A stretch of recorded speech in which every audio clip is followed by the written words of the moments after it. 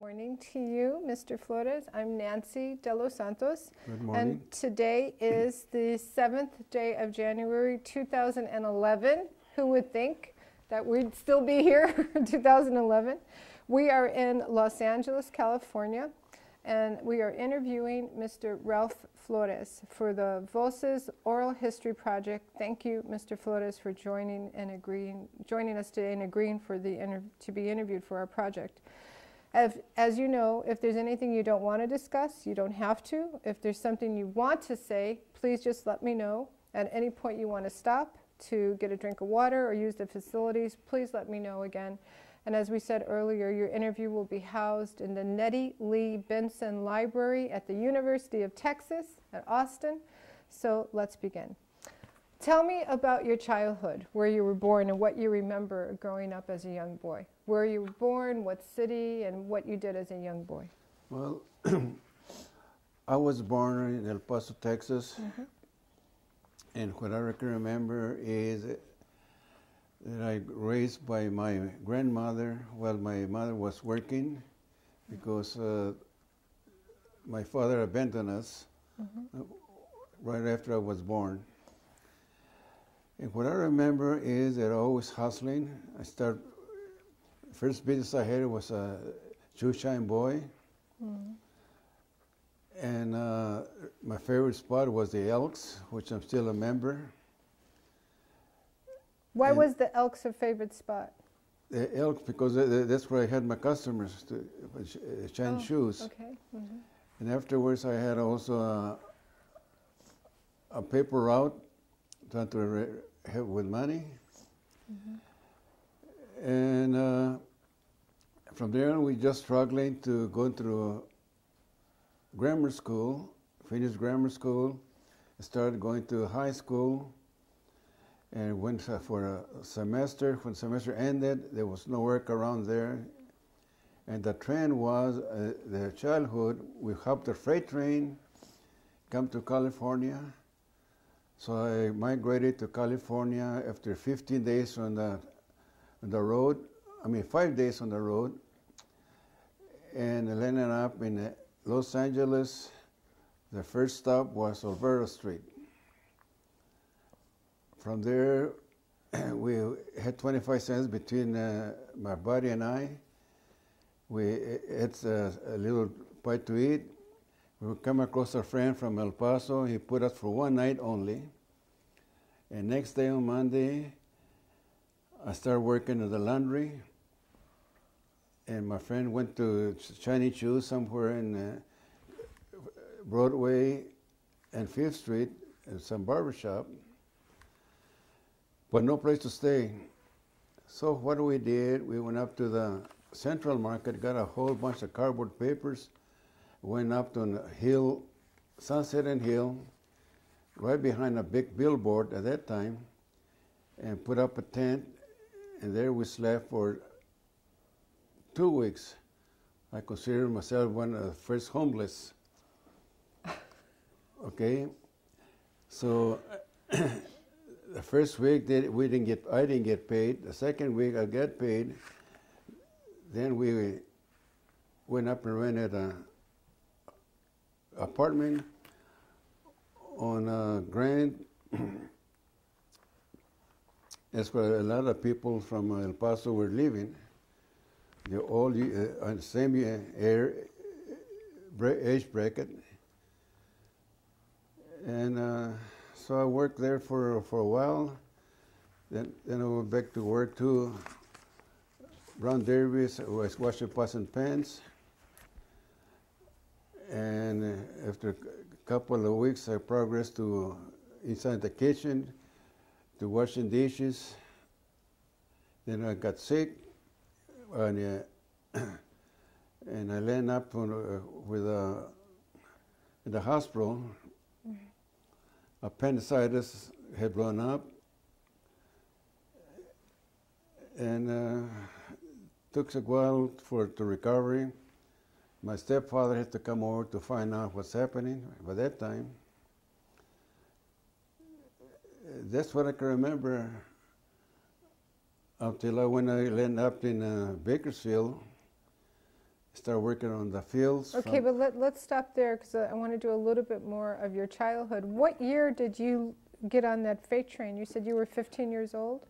Yes, So so it was 1935. 1935, right. So this was during the Depression. It was the Depression. Or yeah, towards the end of the At Depression. that time, there was no work back in El Paso. All the students and everybody was not working, of course, just struggling. And this is where the trend was, to get the freight train to California, because there was always work here. Okay, but back in El Paso, when it sounds that, do you have other memories of your childhood? Any games that you played during school? Were you? Yeah. Well, yes, we used to play the basketball on the courts up on the street, and we used to go over there, have little battles with other areas and los barrios. Nothing serious, just a little hassles and maybe a little fist fight, but nothing serious. What is your memories of you said you're raised by your grandmother, so what are the memories of your grandmother and raising you? Well, one of the things that she was very strict, and I remember coscorrones, and she didn't listen, or others was when it says Rafaelito, and I couldn't listen. Then before I knew it, she had little pellizcos, Rafaelitito. I said, yes, Mama. And then when we were playing up there on the street, she used to come for me to come back home to eat.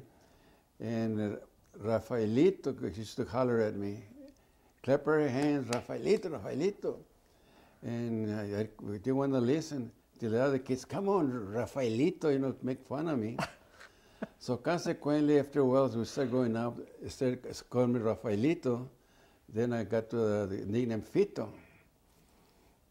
And up till now, some of my friends I still have in Pico Rivera from El Paso, they still call me Fito. Did your grandma, now what are your memories of your mother? She was working during this time? My mother, I always remember her as very light complexion, and all their cousins were light complexions because came from same area. What area was that? Chihuahua and Durango, the area. So I remember that as I was growing up, they used to say, mira que simpático él y tan negrito. And I said, what they call me negrito for, okay? And of course, trying to compare me with Harry, you can imagine me in the dark days or summer days, I work on the sun, my complexion was a little darker than the usual. So I was conscious about the race, even in my own home, or the color of the skin. And my cousins, they were all mixed. I had about 3 cousins. They were one my color, another one real light complexions. And but we never talk about our difference in color, just the ladies. And I used to hear my mother's cousin say, mira, está negrito él, this type of thing. So I used to hear my mother, how come you call me negrito? I said, ay, negrito, no le hace, pero tan chulo. So my goodness, my ego went up high because I was a chulo. Up to now, I even go to my hairdressers, mija, ponme chulo porque voy a bailar. And this type of memories that And that was your mother who called you? From my mother, yes. But she always called me El Rey. We slept together until I was about 13 years old, I can believe, just before she got married, because we live in one apartment. You lived in an apartment or a house with your grandmother? No, an apartment with my grandmother, a 2-room apartment. So they can afford over there, because she used to earn about $4 a week, and it's what you pay a month, $4 And what type of work did your mom do? Laundry. Laundry? She worked in the laundry. Mm-hmm.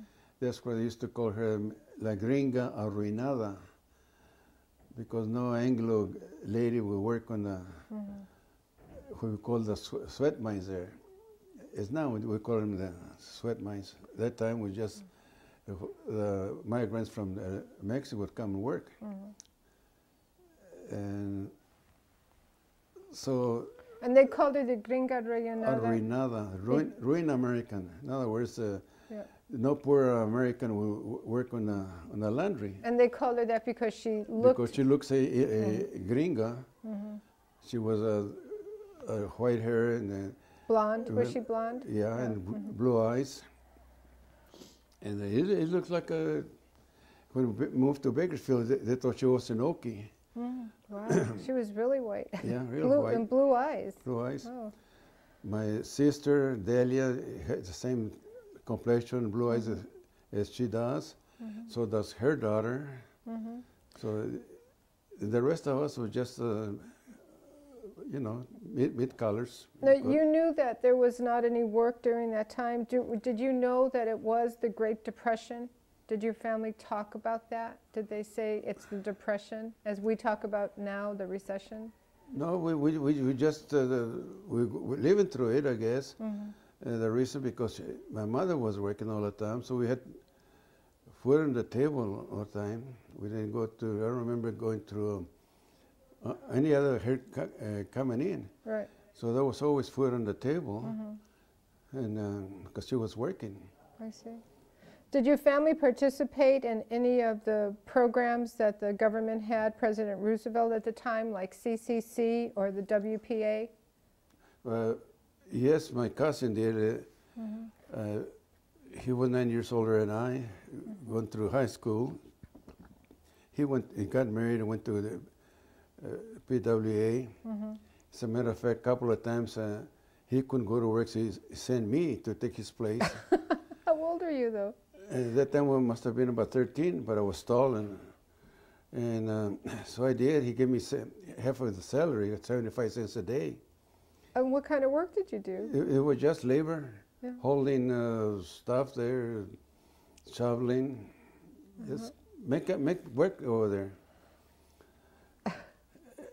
That's what I remember at WPA. But he also very active in football. It was a football team. He was the big shot, a star player, and he also formed a private team and a football, because they used to have leagues there playing football. And I used to carry the bags and stuff. I was a caddy for them. And when I was I must have been about 10 years old, stuff like that. You were the caddy at where? The caddy for the football team. Football? I had to carry all the stuff. Oh, okay. And you were didn't you also work at the El Paso Country Club? Then afterwards, I went to work after my mother married my stepfather. We moved to a country club. You moved to a country club? There to live in El Paso.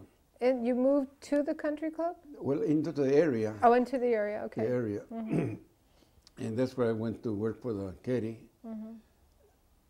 you know, for a couple of months before I left here to Los Angeles.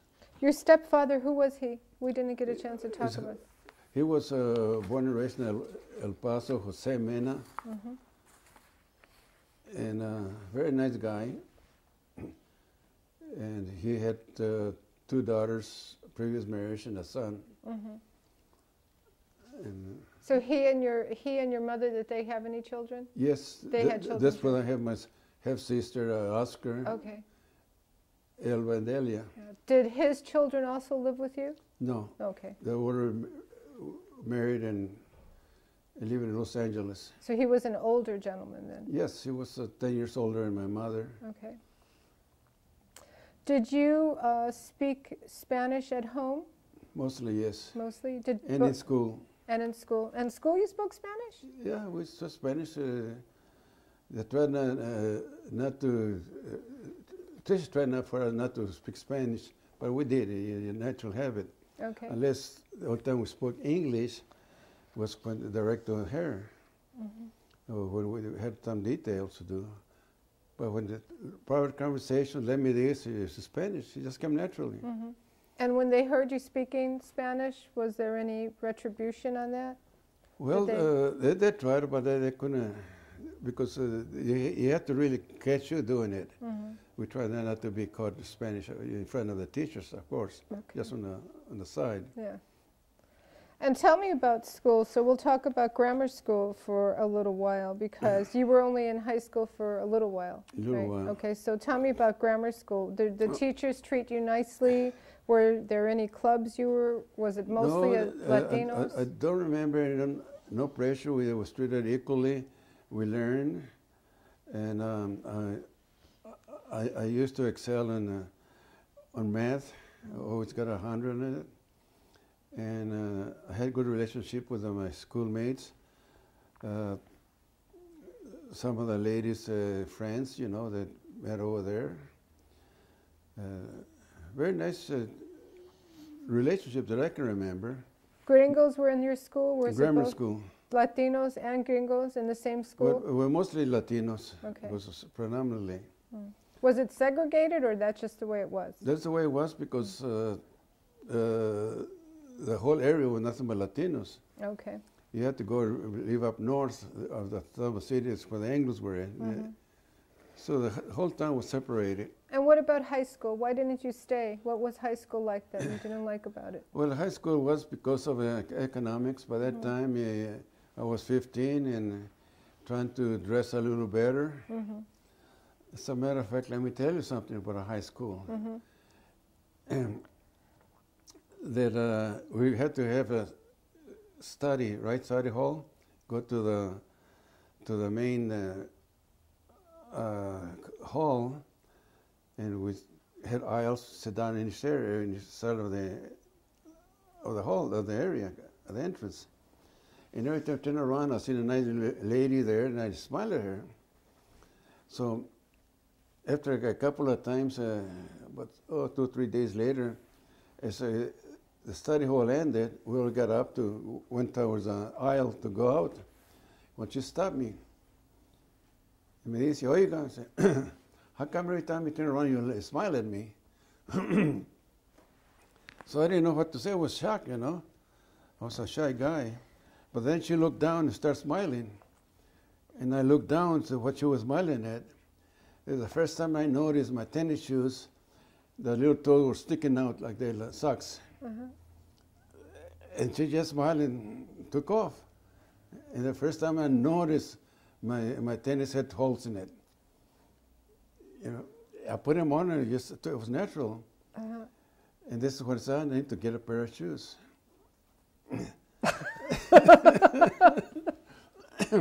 And believe it or not, it's when I started working as a caterer there. I got some money. Then I had to go to Juarez and buy my first pair of shoes. Okay? What do you mean your first pair? Like your first pair of leather shoes? Leather shoes, yeah. You know, the kind of yellow, sparkly yellow, okay? Sparkly yellow? Yeah, yellow shoes. I don't know why, but that's what I picked. But that's how poor we were. And that's when they decided, hey, you got to go work and do something. So now, this girl who laughed at you, was she Latina or was yes, she? She was Latina, yeah. Okay. What kind of things did you do in school the little bit of time that you were there? Were you there 1 year or one semester? The 1 semester. 1 semester. You weren't really there long enough to do anything. Really. How about after school? What did you do when maybe after? What did you do for fun when you were a teenager? What is for fun is just you go to the YMCA and play basketball. That's about what that I like, basketball. And go home. Dances? Picnics? No, not dancing. That time was, no dancing yet.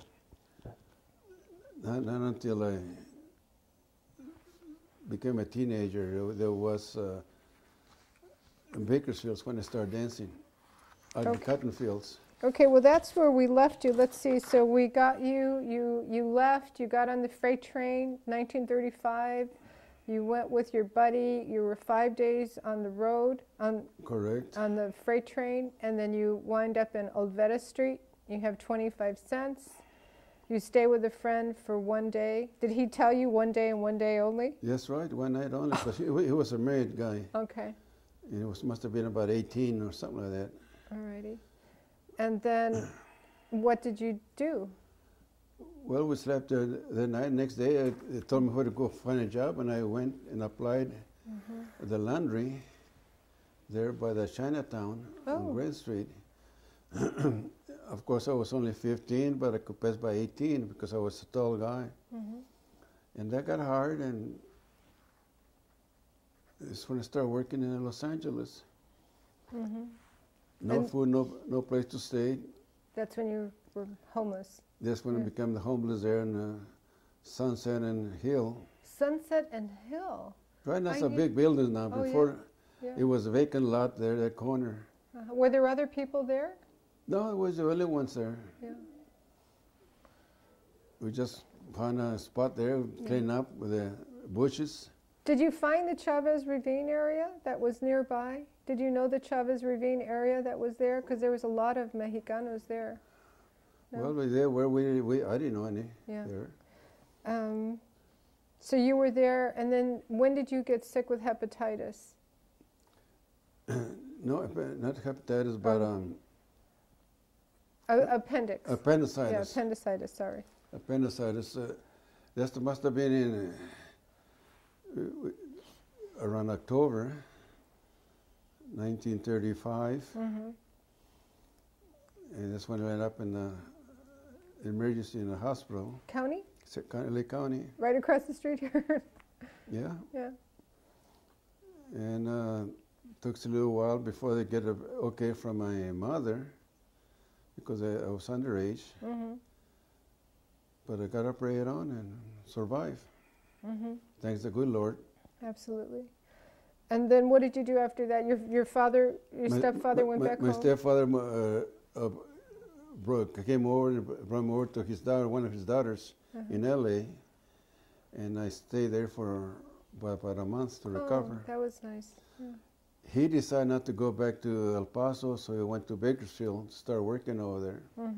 So I went and joined him, and in a couple of months we put our monies together, sent for my mother and my brother and sister. And what work were you doing in Bakersfield? Picking the fields, working on the fields. Field worker. Field work. Picking potatoes, onions, whatever was there to be picked. So when did your mom come? About what year then? In 1930, January 1936. 1936, Mom, okay, comes. Then, so, and the 1940s, right before the war, were you in Bakersfield? You stayed in Bakersfield? In 1940, yes, still in Bakersfield area. You were there for a few years. And were you dating at that time? You were now 15, 20. so you're about 18, 19 years old? Yeah, I was dating several ladies there from Delano, Bakersfield. That's when I was dancing the jitterbug. Were you good at that? Yes. As a matter of fact, we used to come over to L.A. For the big band, to the Palladium. Oh, That's a long ride. It was a long ride, but it was 5 of us used to come over and just to listen to the music and dance. Yeah. Then drive back. And you drive back the same day? Same day. Wow, that's a long ride. What kind of car did you have? At that time, it was not my car. I had a 1932 Chevrolet.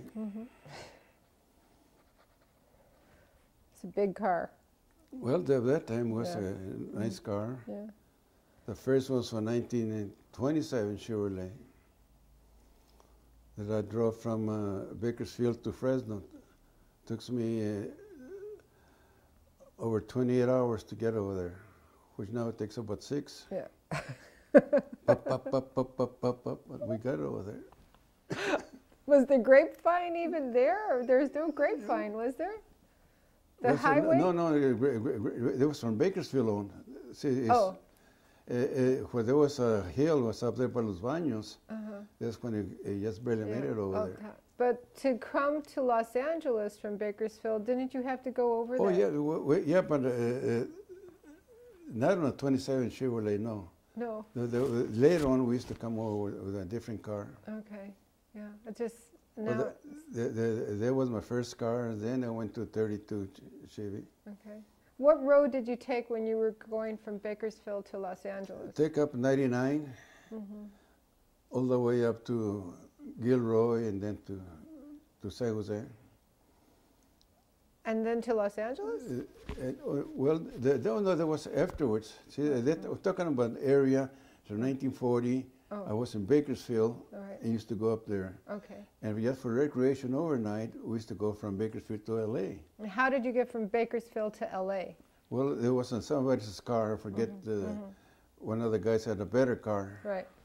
But I forget what it was. It must have been a Ford. And what road did you take? Then 99, which is 5 now. Yeah, which goes over the big mountain. Over the grapevine. How did you do that? It's easy. It's like doing right now. I guess. Okay. So now we're up to the 1940s. And when did you get married? Was a kid. When did you get married to your first wife? First time was 1946. So it was after the war. After. Okay, let's wait until that. Do you remember, do you recall when World War II started? And where were you? And what was going on at that time? When Pearl Harbor happened, do you recall that time? And tell me about that. Well, I just recall when the war started, and we were up there in the cotton fields, and the harvest fields, put it this way. And we know that pretty soon, one of these days, we're going to be drafted. So we're just waiting on us to do. But in the meantime, job opportunities open. So we heard that there was opening for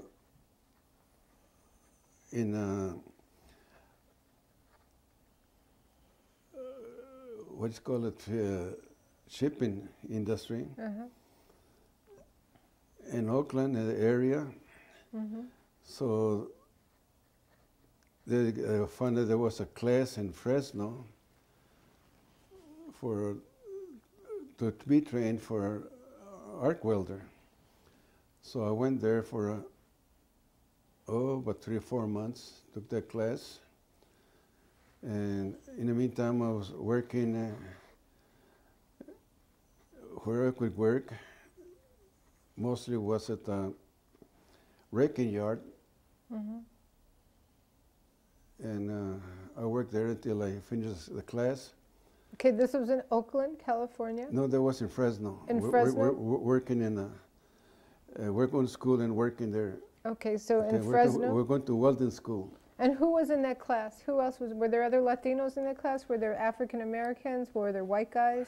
There were both, all three of us, because there was mixed people, kids trying to learn the trade. But mostly the majority were Latinos. Did you have to pay for that class? No. Okay, but you had to. I had to qualify because I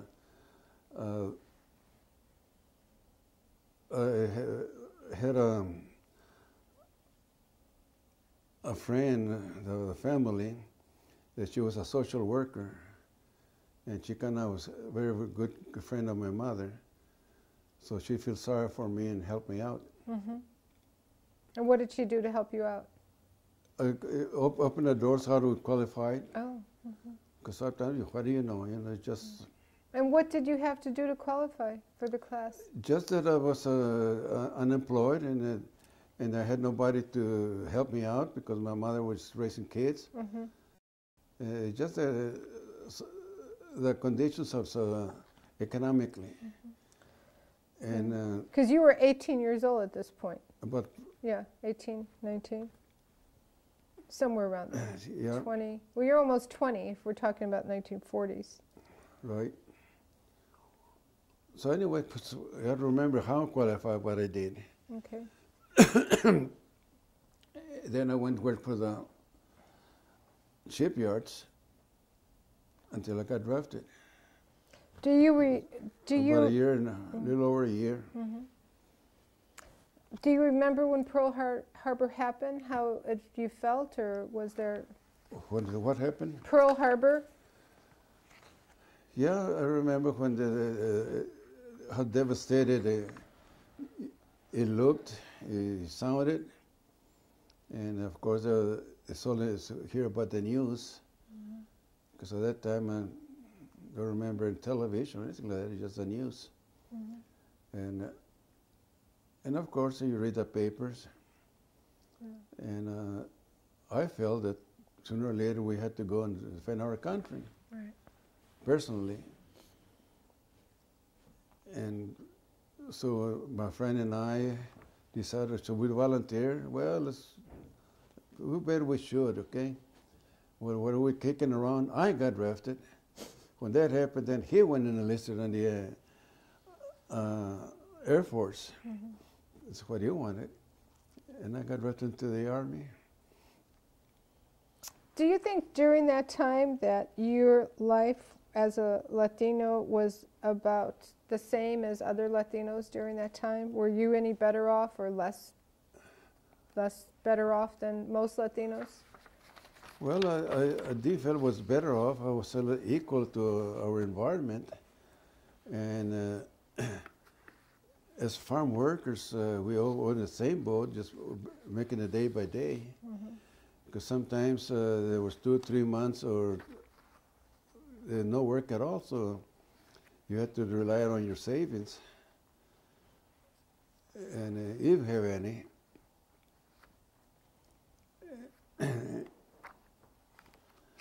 That's about what I can remember. That of course I was always helping my stepfather and mother survive, because It's hard. they were raising 3 kids at that time. As a matter of fact, I remember my mother saying that if it wasn't because of me, he wouldn't have calzones to put on. Your stepfather? My mother. Oh. Because my stepfather could just barely make enough to pay for the house or whatever it is to eat, but not enough for her to buy her necessities. Wow. And what I used to do, I used to turn the money to her. She gave me something for spending. You know, so to me, for years I used to do that, helping raise the 3 kids. Yeah. And that was pretty much what you saw for the Latino community. Yeah. Everybody was about the same. Everybody in the same boat, just struggling. You said you were a part of this organization, the Knights of Columbus. Where did that happen? That happened after I got married in Wasco. Okay, so after the war. Right? Yes. Okay, so before you were drafted, was your family a part of the war effort? Did they ration? Did they save? Did they, the rubber, the tin foils, the stuff that, did they consider themselves to be political? Did they talk about the war? I don't remember anything about. Yeah. It was mostly talk about it with the kids, talking around with sitting around with a beer or stuff like that, and what are you saying? We all were anxious to go to war. Yeah. But your family, it sounds like they were just surviving. Yes, surviving. Yeah, it wasn't about the war for them in many ways. So did they have gas ration coupons? Yes, they did something like that. Cause but they didn't participate in, saving rubber bands or things like that? They had some assistance from the county. That's where the social worker sympathized with my mother and trying to help me. Okay. Because he couldn't work for a while. Your stepfather? My stepfather. Why? What was wrong? Because he was sick. He was always sick. Asthma and just couldn't work. Used to be a little handyman work once in a while. So that much. So in other words, nothing steady coming in. Yeah. And working in the fields does not help asthma, for sure. You know, that's right. And even he did work, it has to be piecework. So you slow, you make money. No money at all. Okay, let's talk about your enlistment and or when you were drafted. How old were you? Where were you? Tell me. I know you said that it was the Army. Okay. I was drafted in 42. It must have been in... So you're 22 years old? Somewhere in that, forget the later part of 42. And how did you find out? You got a letter in the mail? yes. Okay. And I went to the local board there in Bakersfield, and from there I gave me a notice. So I gave my notice at work, where I was working, and got drafted. Then up in... how did your mother respond to you being drafted? Oh, she cried. He says, well, my hijo, God bless you, and this and that, but you have to do it, you have to do it. Just be a good boy. He says, take care of business. Okay. Okay.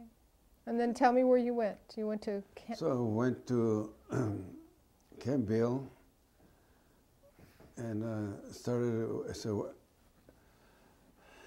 tank assistant driver in the tank corps, middle corps. That's when I realized how limited my English speaking was. I could read and write it, but when it comes to speaking English, I had to think in Spanish and translate in English. So that kind of make it stutter, and that the co-workers, the co-soldiers started making fun of me. You know, it's like started treating me like a second-class Mexican, you know, this type of thing. So I took it, but I started struggling because I felt I was doing my duty, and I realized my limitations. So one day, a thing happens.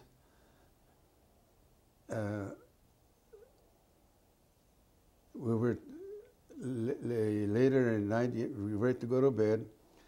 So my buddy was next door to the bunk, and I was to his left. They were playing poker between them. So next to him, I was sitting down writing some romantic letter, I guess, to one of my girlfriends. So I kept saying, Cooper, how do you spell this? Cooper, how do you spell that? So after a while, she grabbed my writing pad and said, damn, sir, you can write English. Then I very indignant says, you goddamn right, I went to school, didn't I? Holler, you know, because I got disturbed because I put my path away. Now LaBerg started laughing, you know, because it was just about 25, 30 of us there in our camp, our tent.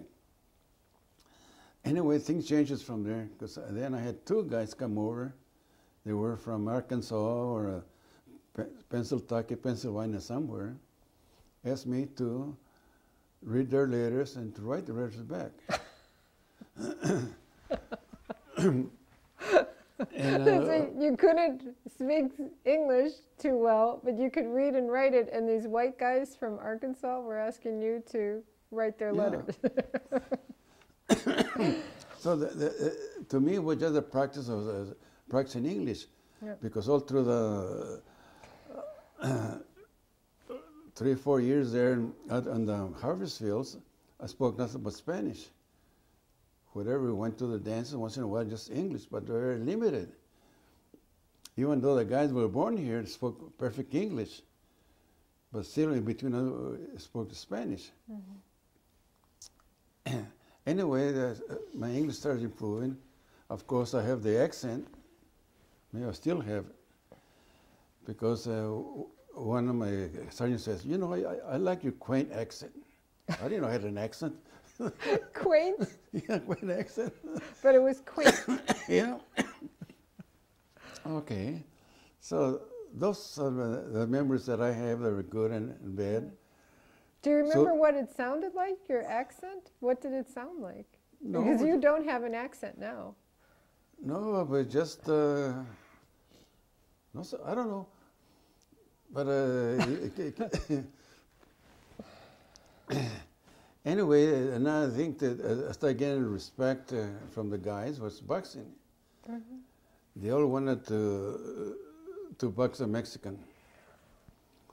It's okay, come on, you guys. And why did they want to box the Mexican? Because I was a stranger, I was a different or whatever. And these are things I experienced. Okay. Okay. But then become friends, you know. So some of the guys are good boxers. They taught me something, but they admired that I was there. Because I was in the CC camp, you know. When were you in CC camp? CC camp there was about 1938. Okay, you didn't tell me about that. That was before the. That was before, in between the harvest fields work. And going to the shipyards. So I joined there, and went up in Camp Bill there by Northern California.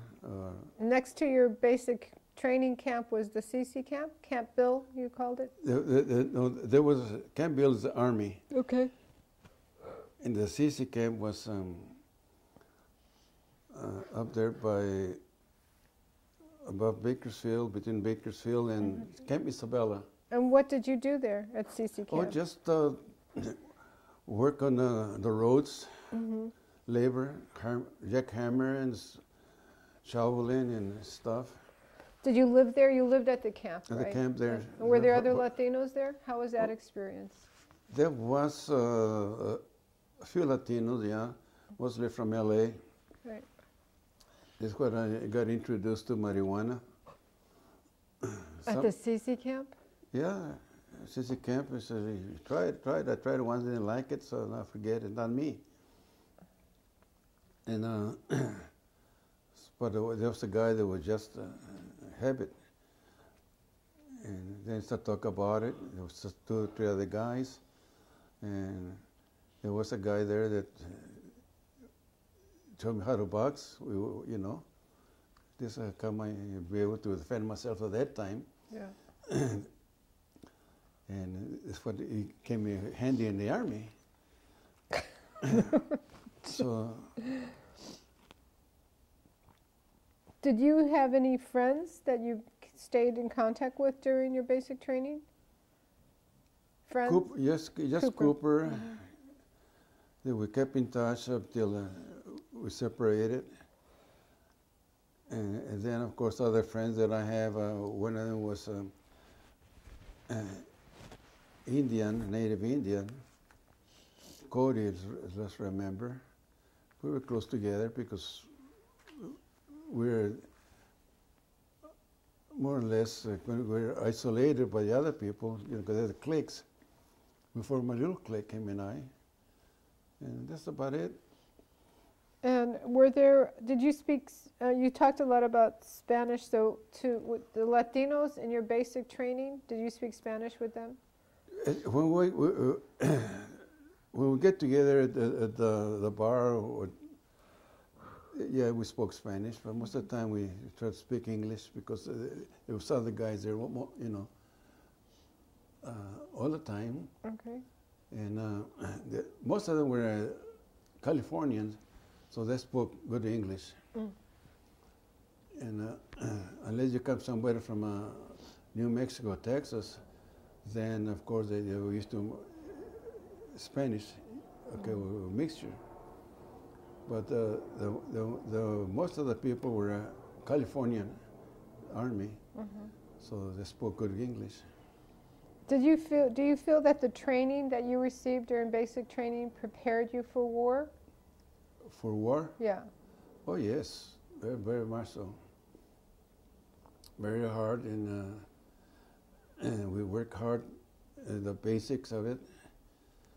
And but then again, I did felt discriminated by my first sergeant. For some reason or another, he just struck him right. So I felt it. Can say the thing, you know, but I. And how did you feel it? What did he do? Well, because he always picked on me for some reason or another. Even in the sitting line, you know, Flores, blah blah blah, you know. I can see the other guys with worse than I, you know, but you felt it. Yeah. Okay. And as a matter of fact, I was recommended to be a corporal by my captain because he was taking some of the training, the classes it was giving us, and I excelled in that class, according to him. But then my sergeant voted against it or took him out of it. So I didn't get the corporal's rating. How'd you feel about that? Yeah, that's the thing happens. You know, a lot of stuff I can remember that you heard there for a while, but you took it. Why did you feel you had to take it? Huh? Why did you feel you had to take it? Because there's nothing you can do. You know, if you feel somebody doesn't like you, and you cannot prove that he doesn't like you, but you feel it. It's like you feel somebody that resents you for some reason or another, and they can help it. You show it. Just like you show love, you feel it. When there's cariño, when there is resentment, and sometimes it goes away, sometimes you can improve it, but with him I never could. Okay, we're going to stop there and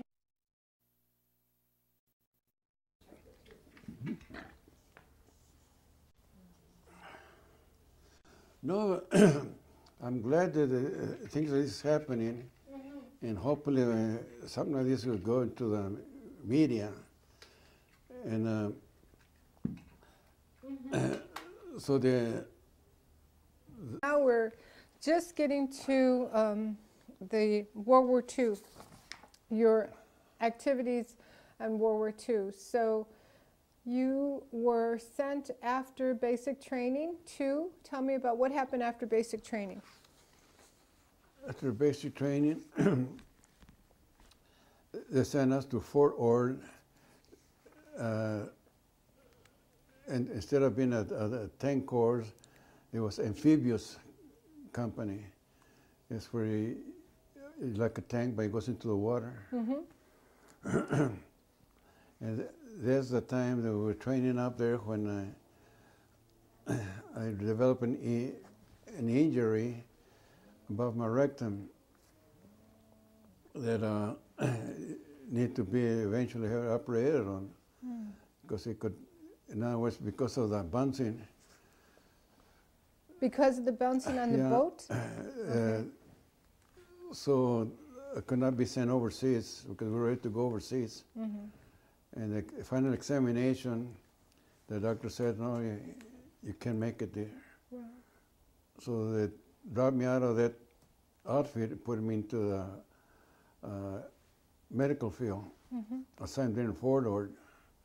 They was there for a while, and then assigned me to a field hospital. From there, my outfit left. I don't know where it went up. So I became a medical, and they sent me to a dental school, to Denver, Colorado. Wow. So I stayed there about 6 months at the Fitzsimmons Hospital. And there went to the technical school. From there, they came back to Fort Ord. Fort Ord again, they assigned me to a dentist, the other department. And that's where I spent the rest of my Army days, in the dental department, between the laboratory and the assistant. As a group, we went to France. That was what? Went to France, overseas. The whole unit? The whole unit. Okay. What was the name of that unit? Or did it have a number, the unit? I don't remember Okay. the hospital, field hospital was. Okay. So that was the first time you were out of the United States, I would imagine, right? Yeah, as a unit. And as an individual too, right? You had not. So what was that like? What was a typical day for you like? Well, it was nice. It was pleasant because most of the time after we got there, we just stood around waiting for it to be sent up to the front lines. In the meantime, we just performed little duties here and there. So we had a lot of time to socialize as we started learning the French. And what city in France were you? It was Marseille. We landed up there, stayed a few months there, and tried the group. From there we went to, what's the name of the city? Normandy? Northern part of France. Orly, Normandy? Oh, slipped my mind. It's mostly German town. The reason is because half of the population were German descent. It was close to Germany. Okay, right. How the war ends and people change, the flag changed, but the people stay there. Right. So half of them were French nationals or appearance and everything. Spoke German and French, and then the rest French people, Germany. This is where I used to socialize a lot there. And what was that socialization like? Where did you go to restaurants or dances? Or? Go there. Well, this is the funny part. Most of the time, the area, the people there socialize at 10 o'clock on. That's what we had curfew. So, what are you going to do, right? So I came up with an idea. And I used to stay there until about 10 o'clock to go. Then all of a sudden I took my tie off, threw up my pants, started dancing out with the rest of the French people. Okay? Because there's a lot of French people that buy to the market, Levi and other khakis and stuff, and it looked like a soldier, but a French. So that's common. And of course, with my collar, I could look anything, I suppose. So anyway, by after 2 or 3 in the morning, start sneaking back to the camp. I get stopped with a patrol, okay. Hey, what are you guys doing here? Where's that? You guys? Pas compris. Pas compris. Pas compris. He said, oh, you better work frogs, Get out of here. And they kicked me in the fanny and, we must humble up, and here we go, okay? And I passed by. As soon as I started back to camp, put my back tie on and roll my pants out, go back to sleep. Your mother told you to be a good boy. Well, it's one of the social things. But most of the time, during the day, we used to socialize and, of course, sit there with a big cigar holder and just pretend you're a tourist up there. And, of course, I start practicing with the ladies, the French, and Did the French girls like you? Yes. So up north, German girls also, they like people, I guess. But I did socialize and I get good friends. Good. And I created a lot of jealousy between my friends, you know, because I scored and they didn't. Scored? How do you define score? For the score, because they socialize and they sit with me and they're dancing and, Okay. you know, they would buy me drinks, this type of thing. And so you get attracted to people, okay? Mm-hmm. That's the best way I can say it, without going into details, because I don't think that's nice. And of course, after a year and a half there, you start feeling, hey, wait a minute, I better behave myself. I want to don't get no problem over here, because you never know about the jealousy part of the natives up there, because they resent the soldiers coming over and you know, bring the ladies to your table, this type of thing. Luckily, we had to be out of there before 10 o'clock. That's when the real action starts out. Yeah. And the name of this town, we're still trying to remember the name of this town, huh? Goats. We'll have to look on a map. Huh? Because we'll have to look on a map, because Yes. I'm not sure. Did you feel any discrimination when you were overseas? Besides, no? No?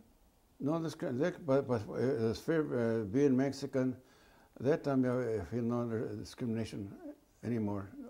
If it was there, I didn't see it, I didn't felt it. So it was very nice and pleasant. So, and there no racial tension between the enlisted men and your outfit? Not overseas. By that time, no, not overseas. Were there any African Americans? Not on our units, no. Okay. Did you That time we were still separated. Did you write letters to home? Yeah. Yeah. How often did you write? Oh, probably weekly. Did you keep a journal or a diary? No, I never did. And were there any major battles that you were in? No major battles. We were close to it. We were had the rating signs there on Marseille, and we had to go underneath to the shelters. Right. But outside of that, nothing happened. Okay. Right. Okay. So now, anything else about your war France experience that you want to tell me? You did tell me what you did on a daily basis at work, right? You were working in the medical field? In the medical field was mostly assisting the doctors as a dental assistant. Okay. Did you receive men that were in battle that might have... Yes. That's what happened? Yeah. How did that make you feel when you saw them? I kind of felt sorry. Yeah. And I noticed that some of them were seemed like disoriented. Yeah. Okay, they didn't want to talk too much about anything, and mentally disturbed. Yes. Yeah. I know. It's as a matter of fact, I even noticed that when my number 2 son, he went to Vietnam, and he got a little mixed up. Yeah. Not bad, but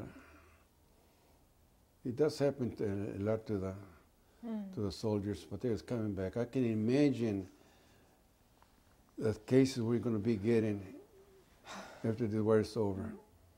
Even now that we're getting. Yeah. Even now. Okay, so now let's go after the war, post-war. How were you treated when you came home by your family and the community? And what did you feel about your service to your country as a Latino? Oh, I felt great. I'm very proud. That's where I joined there in Huasco, the Veterans of Foreign Wars, specifically very active there. and start fighting again for the discrimination. One of the cops over there kind of resented, he was a veteran, but kind of resented the Mexican Americans, I felt.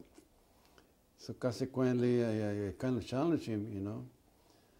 And he said, hey, you're all right, you know. But then we had a big festival up there where my brother-in-law, by the time I was married, he was a little bit much to drink, so put him in jail. So I wanted to ask him out to see if I can get him out. And I got thrown in jail also by this guy. What year was this? This was after the just war? Because he happened to be challenging, you know. And this was after the war? After the war. After you had served your country? Yeah, I'm still working there in the community there, okay? And I knew the postmaster,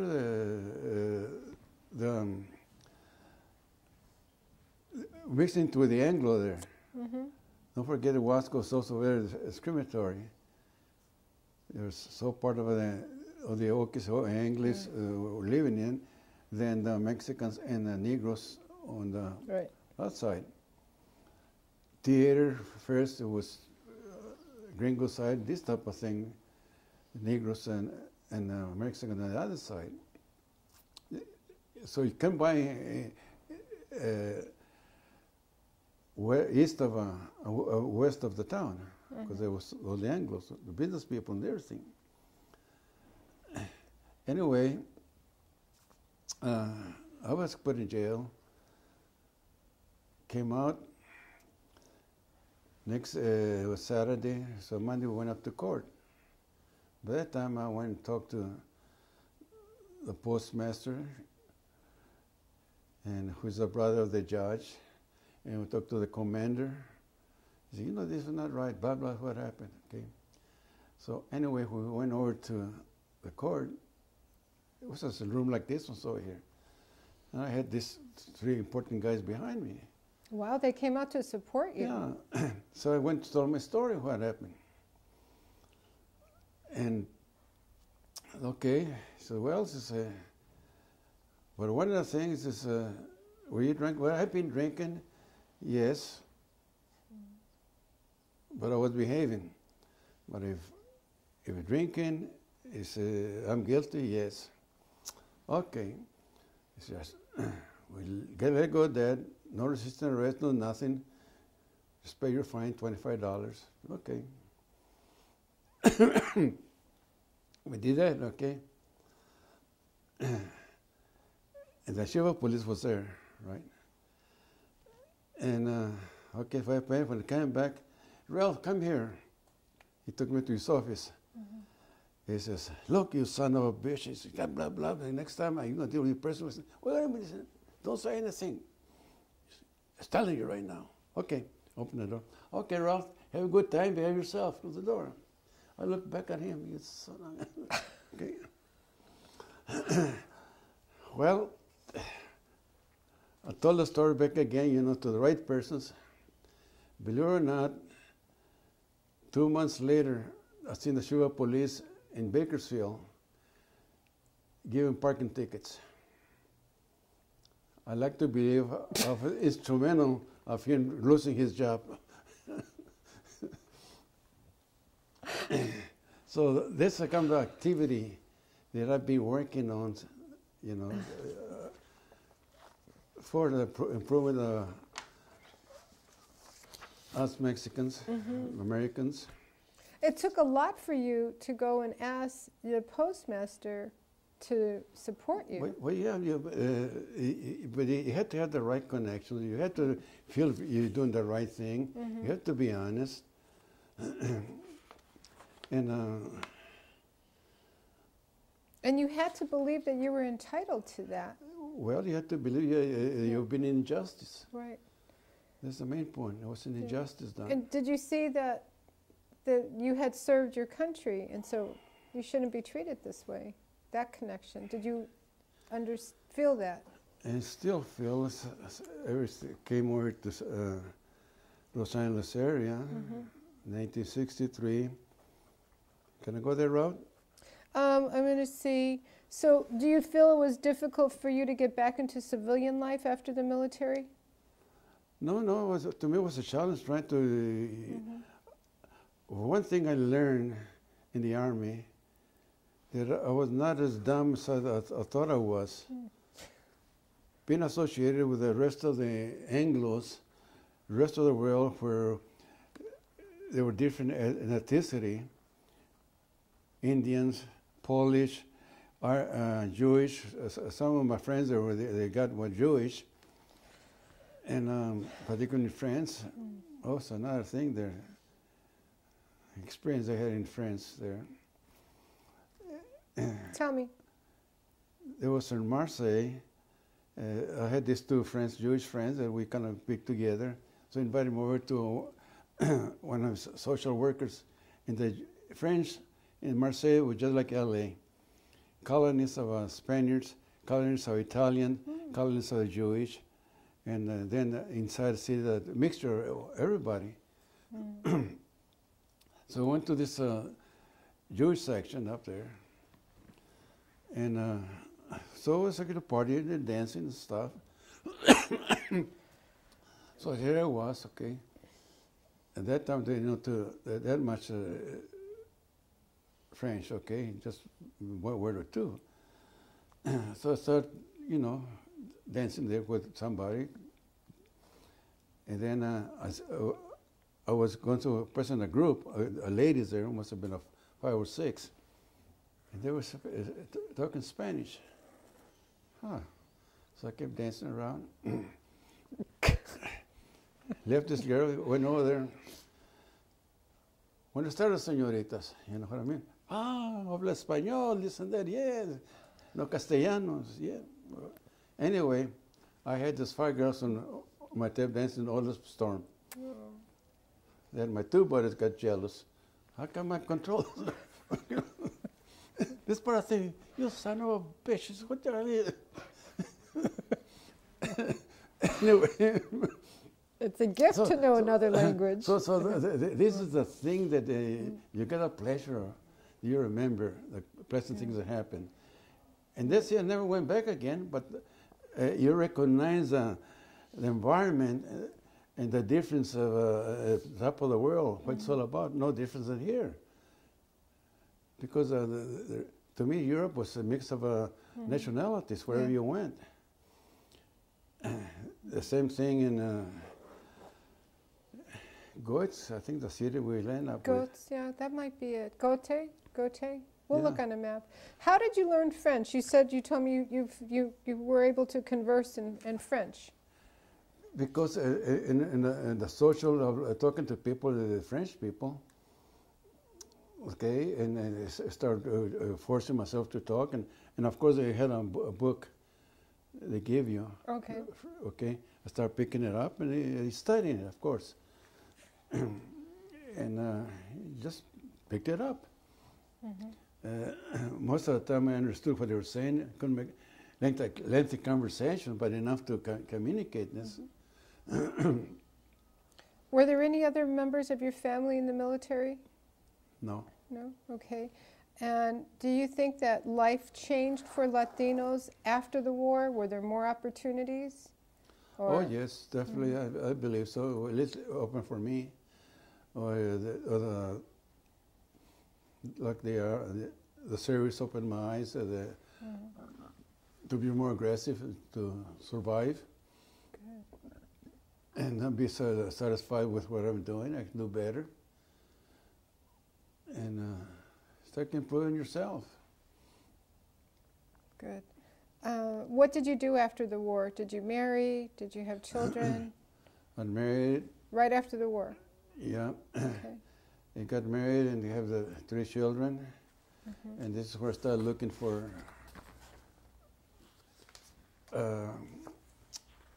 helping my folks whenever I could, because they were still always in need. It was growing up. Now, I think you told me, though, that you married your first wife. Maybe it was during the war because you had to. Yes, during the war. Okay, so you were still in the military, I mean. Because Yes, then you said. just before I went overseas. Okay, just before. Because you said when you came out, you had to go back home because she was waiting for you there. Yeah. Okay, so just before you went overseas, you married Rosa. Mm-hmm. And that must have been 1945, 46, I forget what it is. Okay, 1945, married Rosa. Yeah, because Okay, and you met her in Wasco. in Wasco. Okay, all right, got that. And so you came out of the service, you moved back to Wasco, and Rosa was there. You didn't have, was she pregnant before you went to the war, or you started to have children after? After. Okay. And did you teach your children Spanish? Yes. They speak Spanish and English, your children? My daughter, she never picked it up. Okay. My two boys, they still do. As a matter of fact, my oldest son, he just resigned from a dean from Rio Hondo College. Wonderful. And my number two son, he went to electrical field, and recently he had an accident, so he had to quit working. But he's doing okay because his insurance and the union grant him this rights for retirement.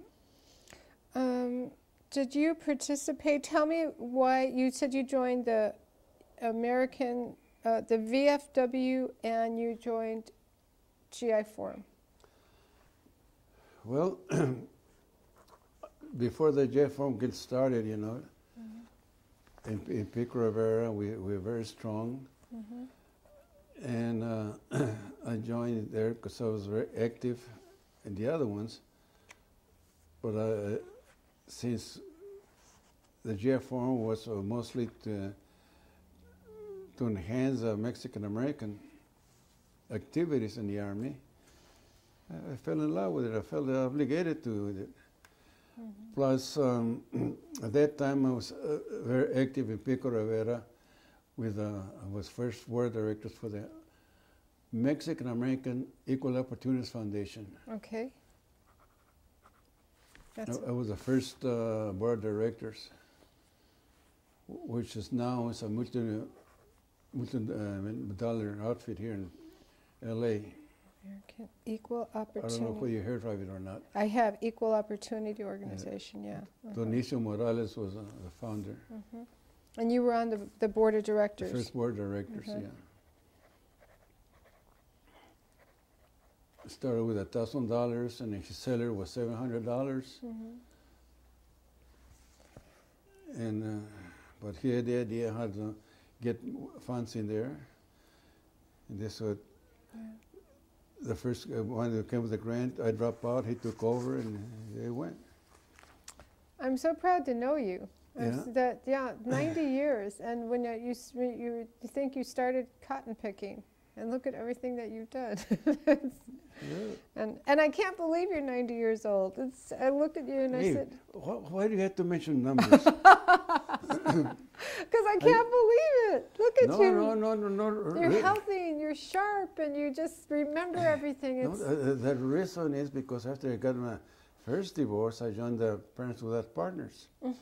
Okay, they're in Wheat area. Okay, another organization, all right. Yeah. Parents Without Partners. Were you raising your kids? No, after I got divorced. Okay. But I thought Parents Without Partners were people who had kids that were raising. Well, yeah. Parents without partners. But in other words, we're not married. Okay. You see? Well, you're a parent. You're not married. Right. You're single. Okay. And what I'm driving at, that later down the years, my number two son got divorced and joined the Parents Without Partners. So what I did when I joined, I took myself 10 years off. Okay? And then he's coming in, you know, he said, you know what, son of a gun, remember, take 10 years off, okay? Because he started tapping some of the young girls that I was getting acquainted with.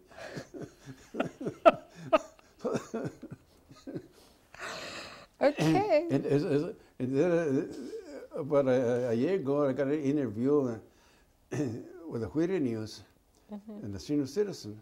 Right. So I was coming out having a function there, you know. And they approached me and says, can I ask you a question? Yeah. He says, I'm with Whittier News. He says, what do you think about the new goal about Obama? You know, a new experience about it started a year ago, Right. for the health care. Right. I Okay. said, well, I don't think it's a very good idea, you know, express my opinion up there. Okay, for this reason, it's a reason, okay? He says, how old are you? When were you born? He says, oh, 10, 20, no, I'm 79 years old. I just came like that, okay? Taking 10 years off. Well, took my picture, and next day came out on the front page with my age and my comment. There was two other guys, you know, that came at the same time. So everybody, you know, are you really there? Oh, yes, that's who I am. She says there. Up till now, they don't know exactly my age. And mine neither. If anybody asks me, I ask, do you really need to know? Because I'm not going to tell you. And I always take 10 years off too, so I'm right there with you. Let me see. Tell me why you choose to be Republican. Because there was a group of us that active in Whittier that were kind of concerned because the Democrats were not doing anything specifically to improve the Mexican-American community, talking about their local politics in California. So let's form a committee there, as Republicans, and advocate, you know, that as Republicans, you know, could do something better. That's what we did. So therefore about a year I was active in that little section there as a Republican. But whose idea was it? Did somebody from the Republican Party come and talk to you? Mexican Americans. It was a group of Mexican Americans. Okay. And we just thought that maybe that we can become Mexicans can become Republicans, Democrats, whatever it is. But hey, let's look for the community. Like right now, we're working for people that put in Congress, whatever it is, to look for the people of America, okay? And instead of looking for themselves. That's the idea. And so somewhere or another, I get letters from the Republicans, and so I get from Democrats, because I changed back when I vote with the Democrat. When you vote Democrat? Yeah, when I vote. I changed back to Democrat when voting. Why? I wanted to, I guess. Okay. Because I feel that my mother would be a Democrat, that's it. So what are you right now? Democrat. Democrat. Did you vote for Obama? Do you support Obama? Yes. Yeah. Like I said, the last time when I went to Republican, we just a group of us that thought we changed. Okay. See if the Republicans would change, but I felt they didn't change nothing either. Oh. Okay. So I will stick to back to my Democratic ways. Okay, so now you're Democrat. Got it. Do you remember during World War II when the Zoot Suit riots were going on? Do you remember hearing about that? The Zoot Suit riots, when the Navy officers or Navy sailors were coming to Los Angeles and beating up on the Pachucos? The Pachucos? Yeah. Yeah. What did you think about that? That was lousy. Yeah. See, here again is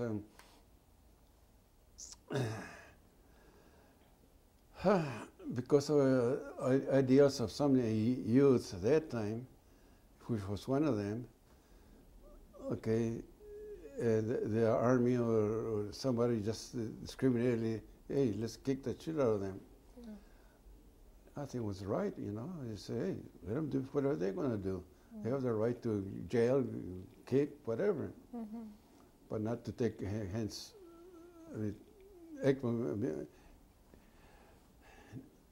How they acted, why, must have been emotional in part of the service people. Right. Not because they knew right or wrong, this type of thing, or didn't care right or wrong. They want to have fun in a cruel way. Yeah. Do you think, in your life experience, do you think there's a story about World War II that has not been told? Or has the story of World War II been told accurately?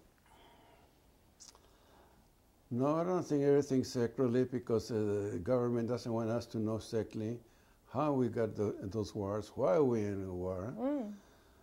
Okay, and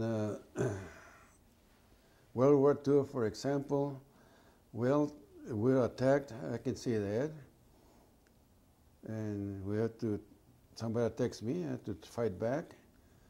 I was for it, World War II, and I felt that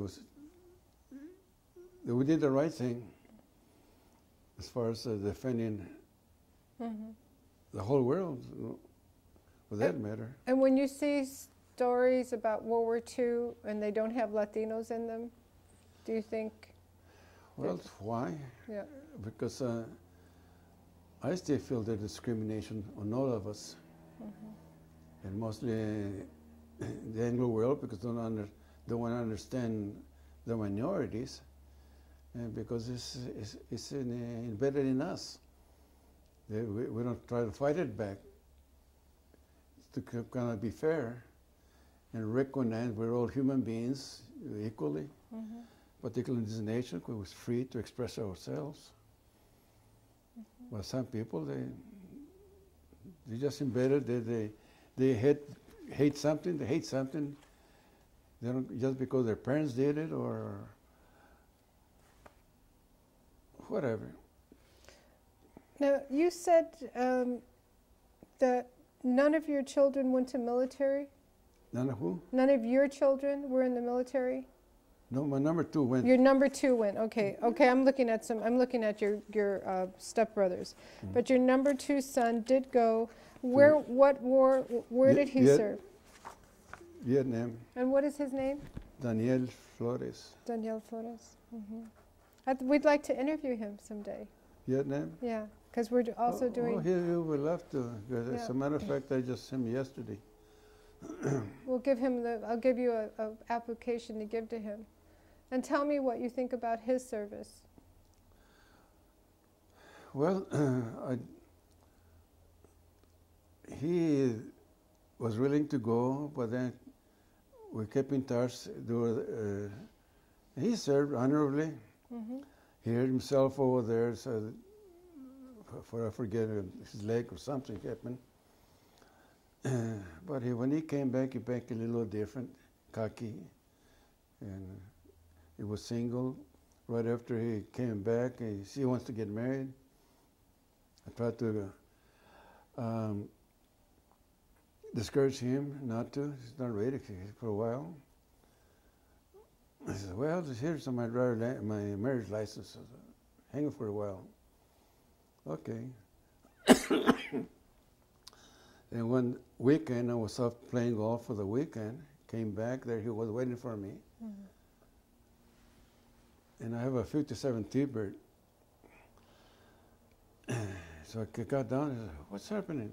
Well, when we get married today? No, you can't. I said, yeah, but no. Anyway, I went to the trunk, got married. I said, that afternoon, about 4 or 6 o'clock, something like that, they went to Downey and got married. But he's a very good kid. We love one another. Good kids.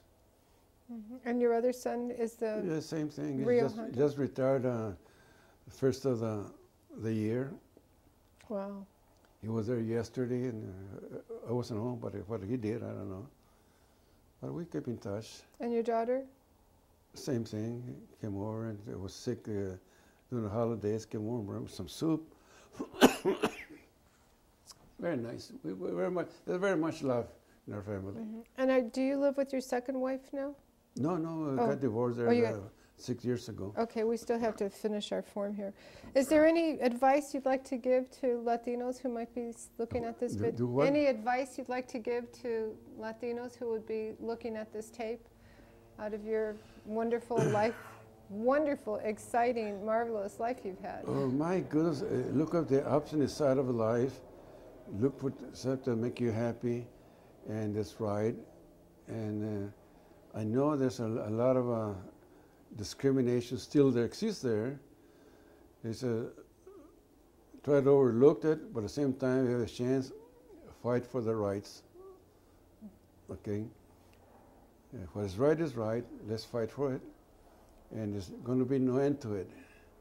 As I see it, because I've seen that discrimination in Mexico, I've seen it in Europe, and it's part of life. But let's help ourselves here, because we need it. Okay, is there anything else you'd like to add? I think you told me a lot of story. I just want to make sure I got it all. Well, the only thing is just believe in the good Lord. It's always there to help us out. That's true. Amen. Amen. Thank you so much, Mr. Flores. It has Thank you. just been an honor and a pleasure Oh, to you're be sweet. your interviewer. And You're sit sweetheart. there. Your personality made it worthwhile. Oh, that's so sweet of you to say. Well, you know why? Because I love what I do. I Yeah. love what I do. And I think, as you say, when you love what you do, you're going to be happy. Yeah. Yeah. All right, so I'm going to turn this off right now.